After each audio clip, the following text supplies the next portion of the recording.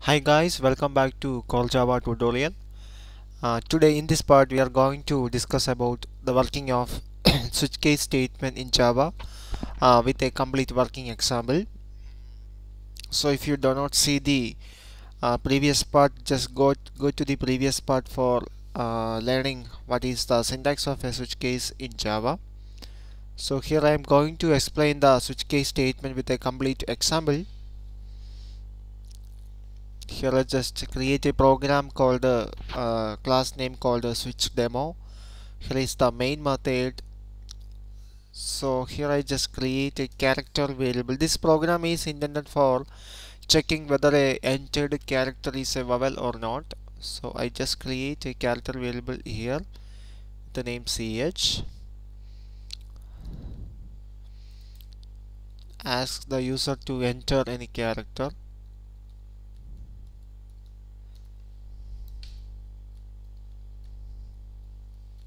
Enter any character. That character is read to the ch, to the variable ch. This is a character, so we just use the read method, br.read to read a character. Of course we have to convert it into character. Okay, we just read the character here. Now I have to check whether this character is a vowel or not, so I just use the switch here, switch.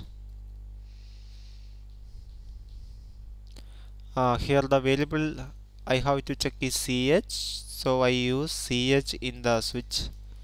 Here is the switch open and here it is closed. Now I have to check for each of these cases.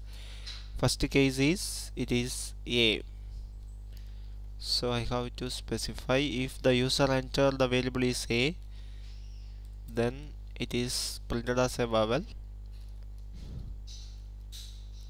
Print ln ch is a vowel. Okay, definitely I have to place the break statement here. Now I have to do the same step for the all the character in vowel, that means up to u.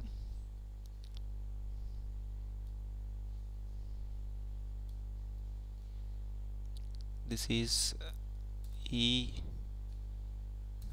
I. One more case needed for u. Okay, if user enter a character other than vowel, then the default will work. Default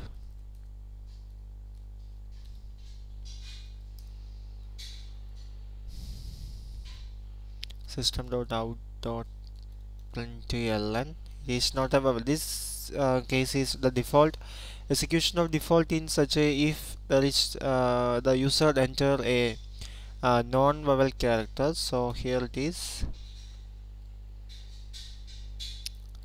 not a vowel, not a vowel. Okay, that's enough. Now I have to save the program. I just save the program. Now I'm going to compile the program.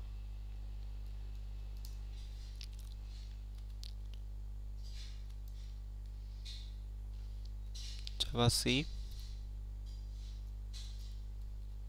switch demo dot java.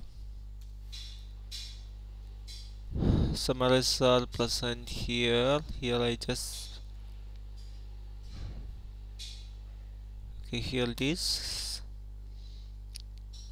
Again save it.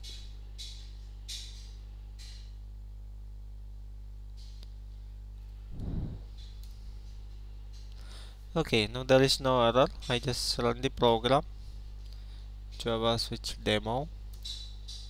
Enter any character U. I just enter the character as U. U is vowel. Again I run. I enter a character other than vowel. Now it is not a vowel. Suppose if I have to, I just remove the break statement under the character I, under the case of I. Now what happens? Just see what happens. I just save the program and again compile it. There is no error. Again run it. Now I enter character as I. You can see that I is a vowel. Again I is a vowel. This is because here the break is missing. Now it will enter into this. Without checking the case, it will execute this statement and it found break here, then will exit. That is the use of break statement in Java. Uh, Now I have to check, we have to check, it is only applicable for the smaller text only, so I have to specify all the possible options here. So if the user enter it in capital letter, I have to check it. I save it again.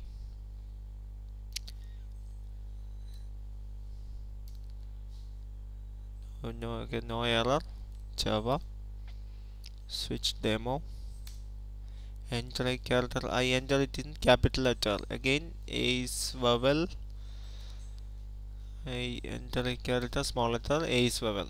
Okay, it's working. Now you have to specify all these character in caps also. This is the working of a switch case statement. Okay guys, thank you for watching. Please subscribe my channel for further video updates. Please go to my blog for further notes of these topics.